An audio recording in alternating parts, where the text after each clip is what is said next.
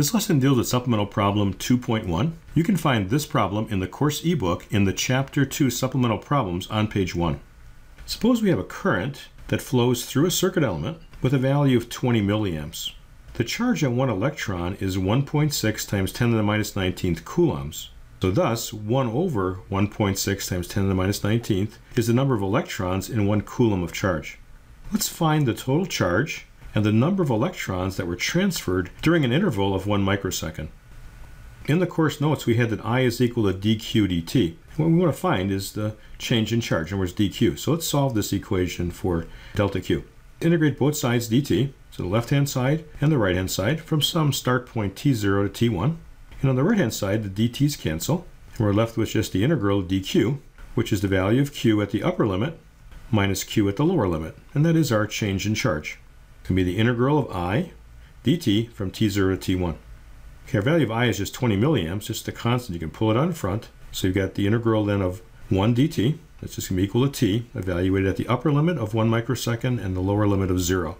Our answer then is 20 milli times 1 micro. 20, 10 to the minus 3 times 10 to the minus 6th, that would be 10 to the minus 9th. And a symbol for that is a small n, for nano. So 20 nanocoulombs is our answer.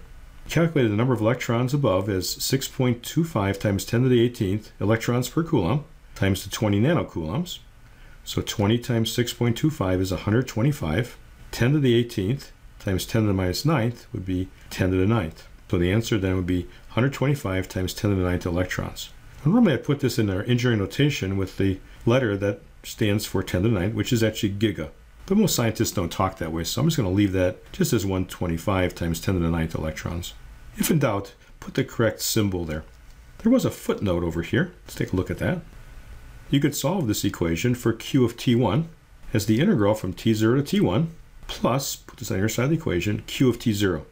So we're saying that the charge transferred at some time t1 is an initial value plus the integral of the current between t0 and t1. Again, this is called the initial condition that we refer to in calculus. Now sometimes you just want to calculate q of t. In other words, t is equal to t1. So very common to replace the t1 by just t in the answer here, but also in the upper limit. Now, because we're making this t, we really shouldn't have the letter t over here. It means something quite different. So let's just use a dummy variable x. Q of t at some time in the future is the integral from t0 to t of I of x dx plus the initial value at t0. And this is Supplemental Problem 2.1.